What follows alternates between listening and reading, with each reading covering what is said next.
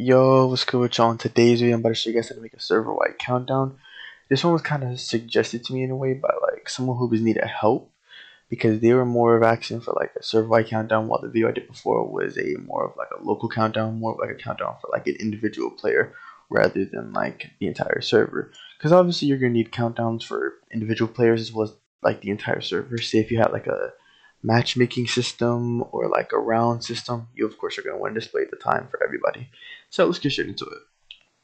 Okay, so let's see. Let me think. Okay, so say we had a part, right? Say we had a part, right? Let's scale this and then let's anchor it, right? So say when a player steps on this part, right? When they step on the part, it's gonna start this countdown, right? And pretty much kind of like capture the flag, but I'm not obviously scripting it to where like other players can contest and all that stuff. The point is that when a player steps on it, it's gonna start a countdown, right? And the entire server is gonna be able to see it, right? So let's see. I guess we could just have it in Starter GUI. Let's head on over to Starter GUI and let's make the GUI first. Let's insert a screen GUI. You guys can call this countdown GUI. Then you can insert a text label and put it, we'll say at the top, kind of like in the middle, right? And you guys can name this countdown text label, right? And then you can clear the text. You can make it bold, change the font if you want to, scale the text, and that's really it.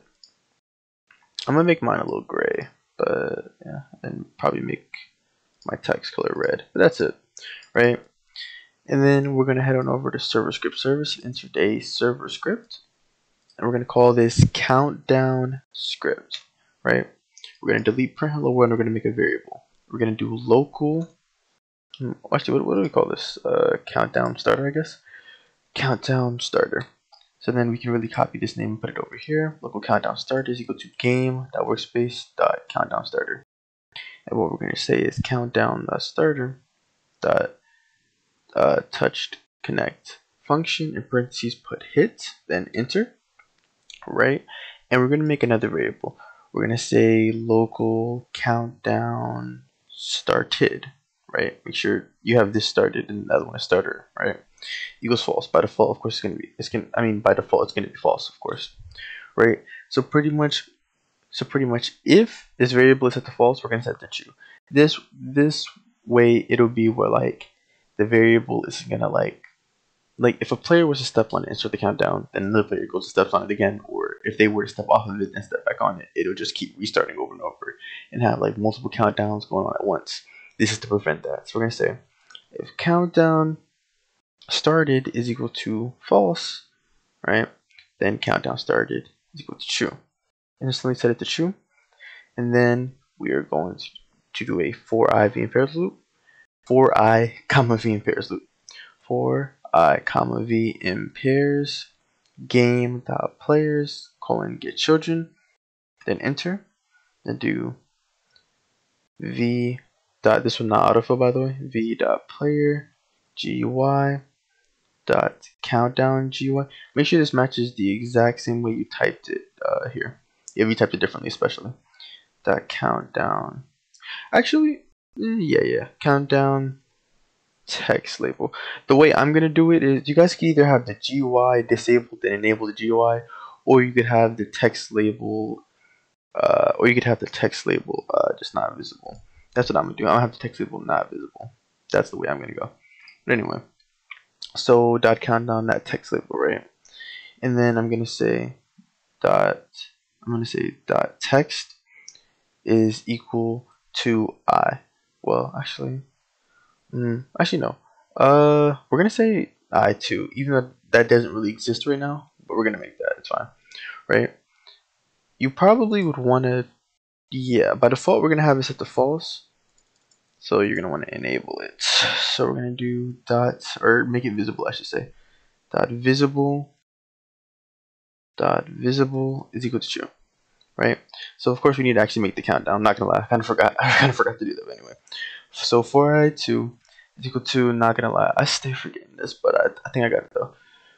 4i2 is equal to 30. I think the first number is where you start, and then where you want it to, and then I think it's an order, like comma 0 2. Yeah, I think that's how it works. Like the number you start at, like what you want to happen, like we want to take away 1 and where you want it to stop at. I think that's how that works, right? But yeah, and then make sure you put this obviously inside this for loop, right? We're gonna set it to visible. Oh, actually, hold on, sorry guys. Make sure you set the text first before you actually make it visible, because that wouldn't really make sense, right? So we're gonna have it. We're gonna have set it true, right? And then we're going to, and then we are going to say, and then we're going to have wait 1. It's gonna keep subtracting, and then we'll say if i2, if i2 is equal to 0, then we will set this to false. We will make it not visible anymore, as well as we will say countdown started is equal to false. You could also get rid of the text if I want. I mean, like, yeah, clear out the text if I want to. Probably best to do that, but yeah. Anyway, let's go ahead and test this. If we click play, right, we walk on over to the part.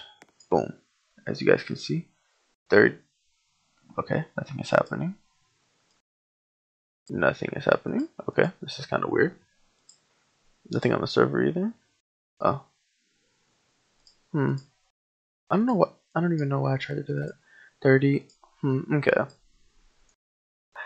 Oh, I know what it is. I know what it is. Hold on, guys. 0. -1. That must be. See, I was thinking that while typing. Hold on, guys. We're about to see in a second. I hate when this happens. But anyway, I was thinking that while typing too. Not even gonna lie with y'all. But I swear this is so annoying. I can't wait till they fix whatever that is. But okay, now if this works, then yeah, I just had it on 30. Okay, yeah, there we go. So yeah, make sure you have the number you start at, the number you end at, and then the change with the number.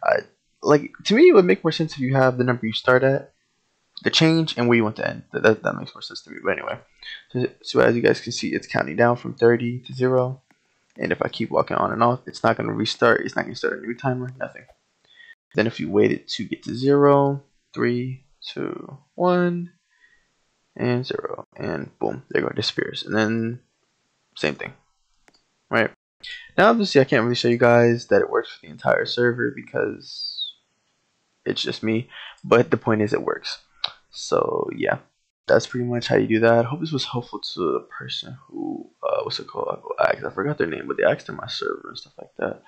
Yeah, I hope this was helpful. I'll see y'all.